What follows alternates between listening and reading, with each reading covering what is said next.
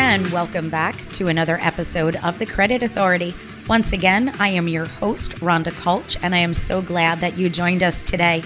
Before we start our segments, we always want to thank our sponsors. So thank you so much to Equity First. If you are experiencing credit and or financial challenges, feel free to reach out to any one of their trained professionals. They are bilingual, nationwide, and ready to take your call. They could be reached at 631-714-4822. And I am so excited for our next guest. So welcome my friend Donna Sirianni with Moving Foward Strategies. How are you? I'm doing great, Rhonda. Thank you so much for having me on. This will be fun. You know what? I love that you just said this is going to be fun, because we are in a world where Long Island is filled with entrepreneurs, business owners, and people that are trying to figure out how to get ahead. And that's exactly what your seminars are doing. It's about leadership and mindset. So I want you to start from the beginning and tell us a little bit about who Donna Sirianni is and how you had the creative idea of launching Moving Foward Strategies. Well, thank you. So if you go back into my career, I'm actually a former educator. So I was a high school teacher and I designed curriculum and worked with students, and I loved it. I had resigned to be a stay-at-home mom, and now I started my own business about 10 years ago and kind of took all of those skills of creating curriculum and design and I put it into Moving Foward Strategies, where I could design seminars to keep people engaged and just focus on mindset and personal development. And from that, so I work one-on-one a lot with leaders and helping them to get clarity in all the initiatives that they have moving forward. Sometimes you need someone to kind of keep you on track. And then I also have this seminar series I just launched last month called Living Leadership. So the idea with that is this ongoing monthly interactive seminar series, and we focus on personal development. And it's for the business leaders of Long Island. We hold it at Drake Media Studios in Melville. And it's really like everybody's so busy. So especially these days, it's great. The idea is to take 2 hours out of the day and just focus on yourself and your own personal development. And these seminars are all full of business leaders and people that are really doing great things on Long Island. So they're really busy, and it's nice for them to interact with other business leaders that also value personal development.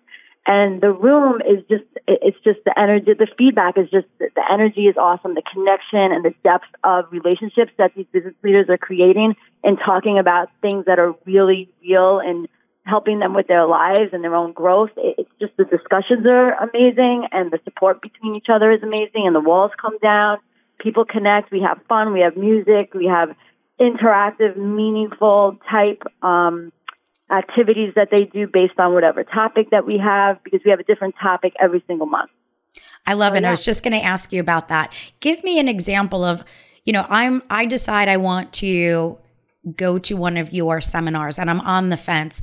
Give me a quick example of something that you may be teaching. Okay. So one of the topics that we have is called self-leadership. Who are you and where are you going? So in that seminar, what we did is we had everybody do an activity where they figured out what their top 3 values are. And they had a list, and they went through the list, and then there was an activity they did as partners.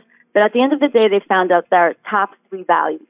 And the fact is, if you're doing things throughout the week in your organization and in your personal life that are aligned with these 3 values, you feel inspired, you feel fulfilled. If you feel disconnected, it's probably because you're not doing things that are aligned with your values in your days. So we first came up with that. Then what we did is we created their personal mission statement. So organizations, we usually have the mission statement, the vision statement, and we have that for organizations, but a lot of times as leaders, we really don't have that for ourselves. So this gave everybody an opportunity to really think about, and especially after the pandemic, people have been so reflective and thoughtful about their lives and what's important. So we really we gave everybody time and helped them design their own personal mission statement. And then we said, well, okay, now you have your values and you have your personal mission statement.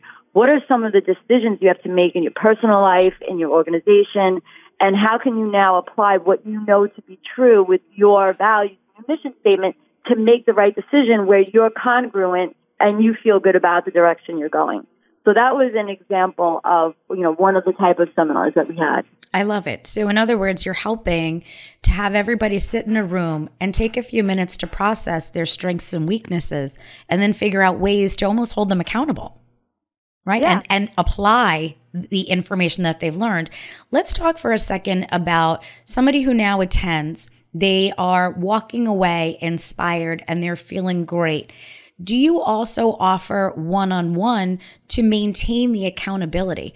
I find that especially when I'm doing business coaching on my side, clients need that accountability. It's very similar to joining a gym, hiring a personal trainer.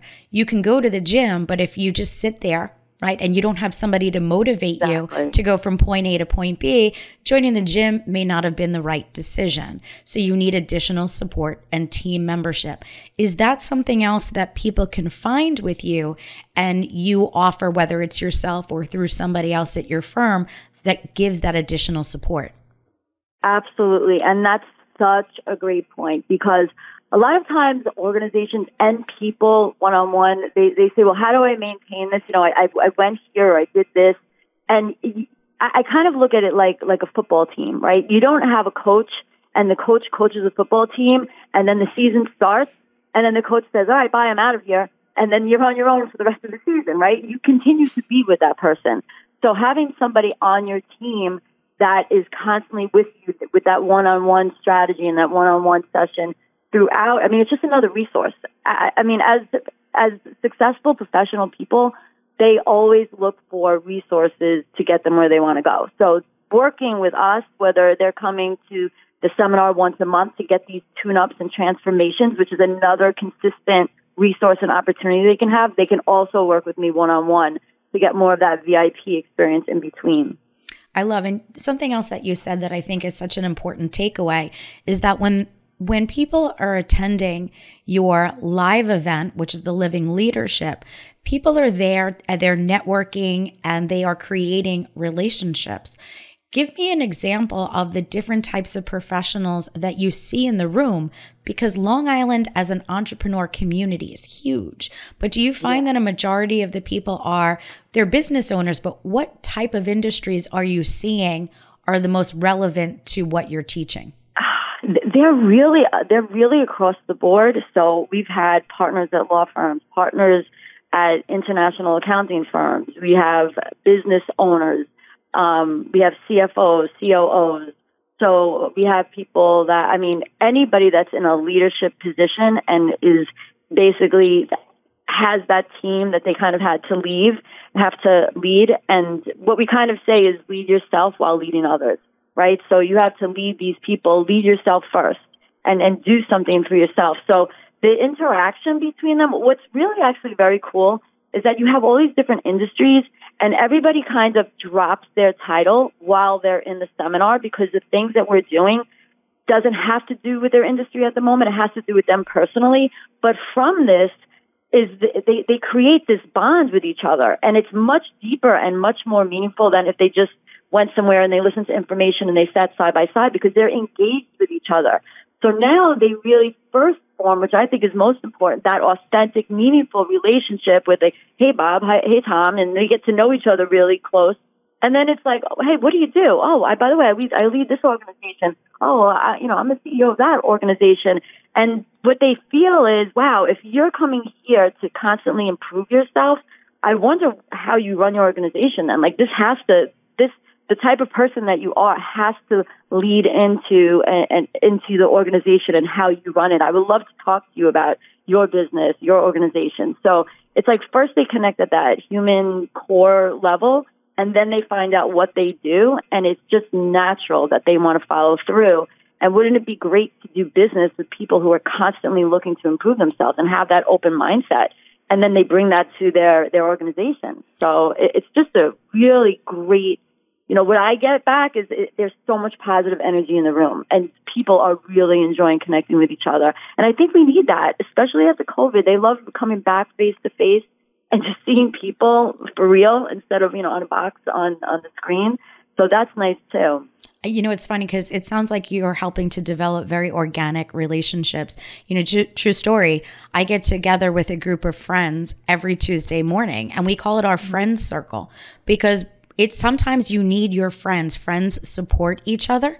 So instead of going into a networking group where not that, I don't not think that that's important, but the idea is sometimes you don't connect with everybody at a networking group, but we have what's known as a friends group, and we get together on Tuesdays, and the idea is to talk about very similarly, hey, what have you experienced in the last week, or what challenges are you facing? And as a friend, you want to support them, and it sounds like what you're doing is developing very organic relationships that are doing very similar components. So I applaud you for your amazing work. So once again, we are speaking with Donna Sirianni of Moving Forward Strategies and the creator of the Living Leadership Seminars. Donna, how do they reach you? So they can go to movingforwardstrategies.com, and if you look under events, you can see what the next event is, because we do one every month. It's open to the public. Go online and you can get a ticket through the website. I love it. Well, thank you so much for joining us today. Stay tuned for our next guest.